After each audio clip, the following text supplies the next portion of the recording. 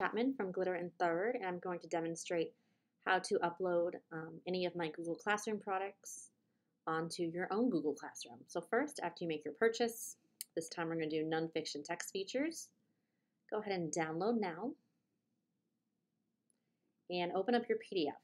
So again, you'll be receiving a PDF, and what this includes is a teacher guide. It includes the link of how to put Google or this product onto your Google Classroom.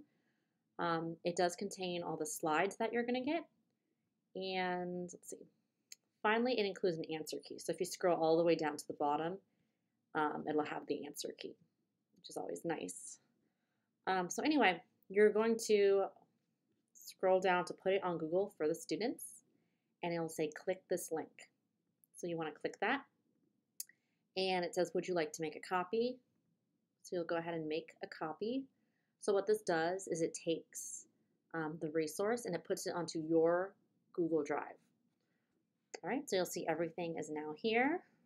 Includes all those great drag and drop features, text boxes. So now you have it on your drive. That's great. We're going to put it onto your Google Classroom. So hop over to your Google Classroom. It'll look something like this. And you're going to come up to Classwork. So click Classwork. And then you're going to click Create. And go down to Assignments. Now, title, say Nonfiction Text Features, because that's what the students will be working on. And we'll say, please complete slides, let's say 2 to 4 by Monday. Great. So then you can go ahead, and if you want to put in a due date, you can put that over here. Topic, so if you had, a different subject area and you want to categorize everything, points, and so on. So we did that. Now we want to say add, because we want to add the product. So you'll say insert files using Google Drive. Go ahead and click on that copy that we just made. Now over here it says, what are students going to do? Can they view the file? Can they edit it? Or can they make a copy? You want to click make a copy for each student.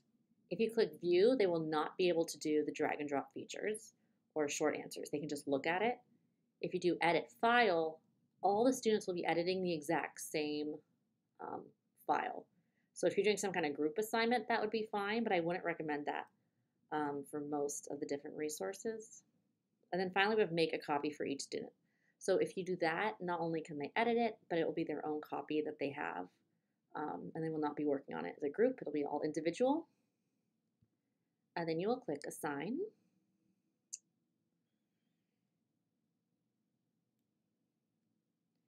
And it might take a minute. There we go.